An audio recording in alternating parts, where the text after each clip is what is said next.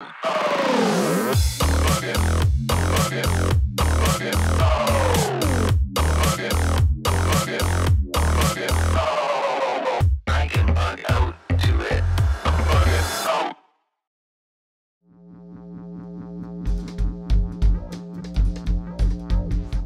again to BAMM's Global Scene, a series where we give you a secret look at the music scenes making waves in cities around the world.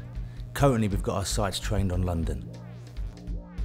In our fourth episode, we're taking a look at the place itself and how big an impact the people and their cultures have on London's own music scene.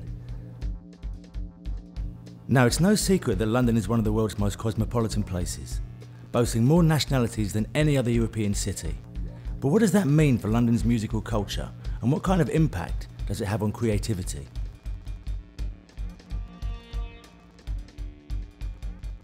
I think there's new things which have happened in London recently, I guess, in terms of culture, is that you have a lot more cultures in London now than, say, in the 80s. Say, for instance, if you're walking in Peckham or if you're walking in Dalston, there's a big African community which is there. There's a big Turkish community in Dalston.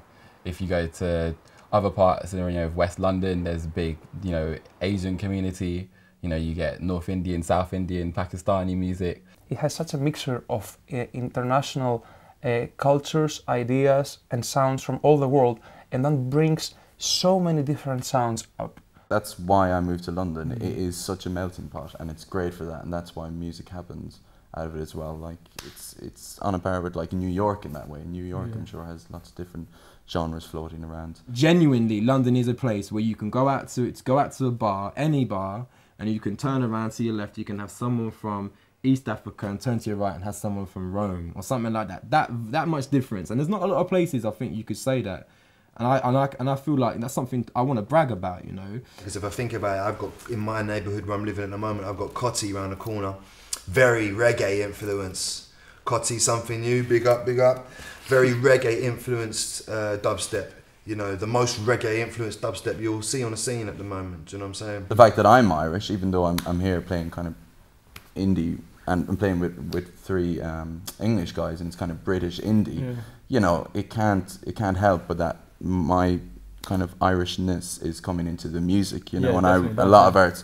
And all our songs, I mean, the whole idea is that there's a kind of a continuing story through it, and it's really about people moving from small towns to big cities, and it's about immigration and stuff like that, which is just kind of what I know about, because that's my experience. You can reference so many different venues around London where different people have set up different things. Like, say, in Dalston, there's a new venue called Open the Gate, and it's set up by Italian guys, but it's set up as a black culture cafe, but the Italian guys are doing it. So you look at that, and then you're thinking, wait a minute, So it just shows that everybody embraces different bits of the culture that they kind of, I guess, resonate with. The music in London is so varied because of this need for individuality, for this need for individuals and promoters to kind of carve their stamp on the metropolis. If you're individually different and you can ooze your personality into your work and make it gel, you will be different, you will stand out. A standout artist will stand out. A man that's copying what another man's doing, even if he can do it better, is just a man copying what another man's done. In London, you can try things out. You can create hybrids. You can be, you know what, I'm going to make this music which is a bit of that and a bit of this and a bit of that. And people aren't going to say, what are you doing? And then you get to interact with all of these musicians, and you get to interact with musicians that are from these cultures which are playing Western instruments, so they approach it differently. And then that becomes something which you branch off, and you take inspiration from. I mean, it makes these very interesting, like, I say mongrel bands, which doesn't sound very nice.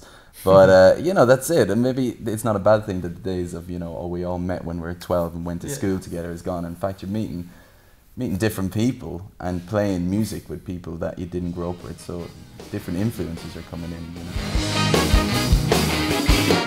It's plain as the kids are now coming of age that the anger is turning to rage as they're raising a voice to the stage. Get out! Indoctrination messing with my brain. He's got forever to put everything I swear it's insane. Turn off the system so the kids can hear. Let's make it loud and clear. Alright! people aren't necessarily defined by their culture, but everybody's culture has a place within it. And within, I guess, the youth, I would say, more than the older generation, there's a lot more intermingling and intertwining, which probably wasn't around in the times before because of, you know, all of the different things which went on in the past, like the race riots, blah, blah, blah, etc., etc. So I think in today's age, we have the best of all of these cultures and have a society which enables all of these things to mix together. And if you're in London right now, take the opportunity to go out and meet some like-minded people. From Dalston to Brixton, there's literally hundreds of music venues where it's not just about the gigs, but also the people who attend. You won't be disappointed. In the meantime, make sure you check out the other episodes over at BAMM.TV.